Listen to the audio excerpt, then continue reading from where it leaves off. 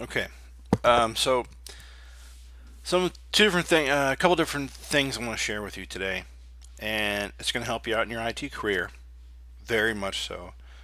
And that's having the ability to SSH into your Ubuntu box, your Linux box, Red Hat, whatever. And it's just a service you install, so you're able to SSH into that Linux box rather than just go to the maybe like for instance the Ubuntu server or Ubuntu desktop. You know, if you it's a VM, let's say, instead of doing right-click console and doing it that way, well, you can SSH into it. The other thing is to be able to RDP into remote desktop protocol into a Linux server. Sorry, a Linux box, so like a Red Hat with the GUI like PCBSD, and we're going to do ours on Ubuntu desktop. So everything's going to be in Ubuntu desktop or Ubuntu desktop. So, you know, a couple different commands, right? So first thing I'm going to show you is the SSH portion. And a good tool to be able to facilitate that is PuTTY. And a couple different, last video I showed you how to do PuTTY, how to install it, whatnot. So just refer to my last video on that. So let me just show you the couple different commands. So we're already in sudo, but if you weren't in sudo and you're like, you know, you have this little the little money symbol there after that, that means you're not in sudo, you're not in super user. So in order to do that, you just type this in, sudo-s, and it's going to prompt you for the password. Now everything I'm showing you, I've done already, and so you won't see like the full install and all that. You won't get the prompt to yes and all that. You won't see that. You'll just see, oh, it's installed or whatever. So I'm just going to give you the 2-second tour, if you will. So the first thing is to install the SSH, and that's a couple different commands really. And here's the command, and these are going to be in the notes, by the way, in the show notes. So it's sudo apt-get install openssh-server. It's already been installed, of course. So the other thing is to check it. Okay. Let's see. Active, running, good to go. Okay. And if you needed to restart it, the service, usually that's what you need to do. A lot of times that's the command to do that. I'm not going to do it, but and it's just sudo service SSH restart. And that's that. That's SSH, right? The other thing I'm going to show you is the RDP portion.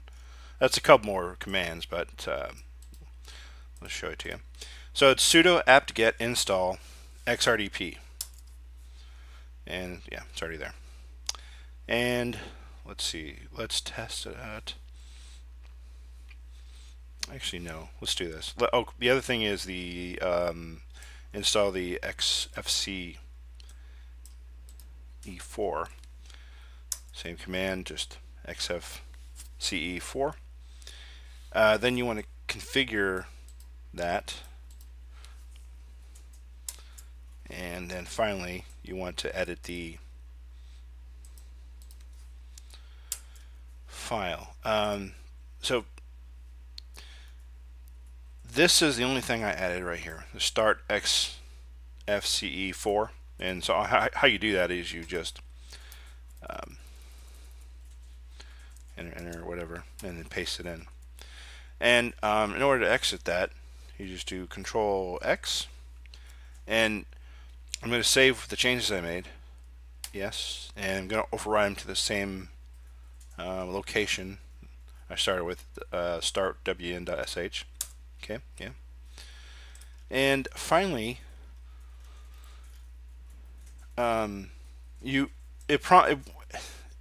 know, you can I'm not going to do it, but you can restart the xRDP in order to make sure it works. You know, basically, I'm not going to do it, but well, let me show you when you want to RDP in, right?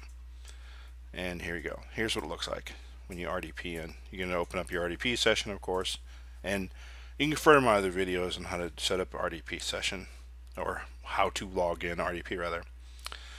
So type my password. Now again, I'm on a Windows box, so that's the cool. awesome thing about it. And you know, I'm accessing Linux from a Windows box. How cool is that? It'd be kind of cool if you could see how to access a Windows box from a Linux box. I'm sure you can.